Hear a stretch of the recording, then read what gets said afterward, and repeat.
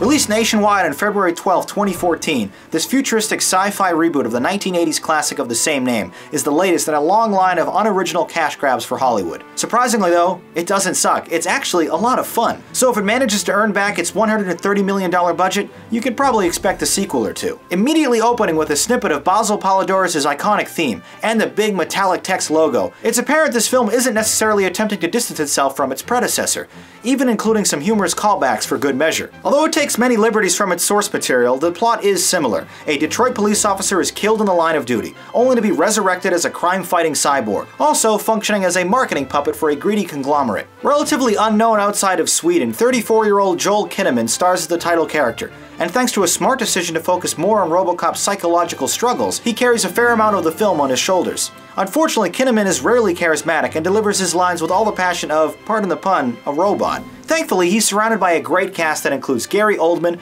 Michael Keaton, Jackie Earle Haley, and Samuel L. Jackson, some of whom are able to shine more than others. Plus, nerds in the audience will love seeing Commissioner Gordon and Batman share several scenes together. You wanted a man inside a machine, and that's what you've got, but the human element will always be present. Fear, instinct, bias, compassion, they will always interfere with the system. Okay, but Dennett, I've got to give the American people something they can root for, something aspirational, right? They have to believe in this thing.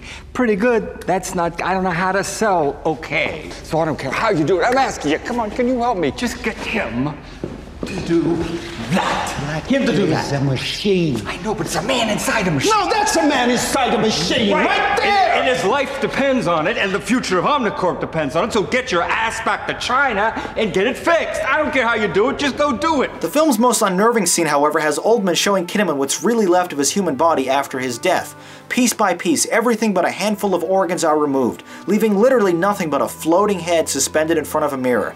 So shocked and horrified by what he sees, the newly birthed RoboCop immediately asks to die. It's a quick moment of sheer brilliance for the film that truly elevates its emotional power above and beyond the shallower original. Earlier, Abby Cornish, playing the part of the weeping and angry wife, argues, "You said you could save him, but what kind of life would he have?" Despite going a bit overboard with some shaky cam, one action set piece has RoboCop hunting down bipedal drones in an empty warehouse, set to the unexpectedly effective sounds of Focus's prog rock hit Hocus Pocus. This scene's frequent use of POV shots, complete with an on-screen kill count, makes it play out like an awesome video game. Director Jose Padilla's decision to go for a PG-13 rating means much of the original's trademark violence has been watered down. One disorienting pitch-black shootout, lit only by muzzle flashes, was almost seizure-inducing. A touch longer than it needs to be at 118 minutes, the realistic visuals will still keep you entertained. While fans of the series may enjoy this as much as the original, this is still a well-made reboot worthy of the franchise name, and one I wouldn't mind seeing again. The RoboCop reboot is gripping and absorbing despite clunkiness. Here are some of your thoughts and reviews now from the comments.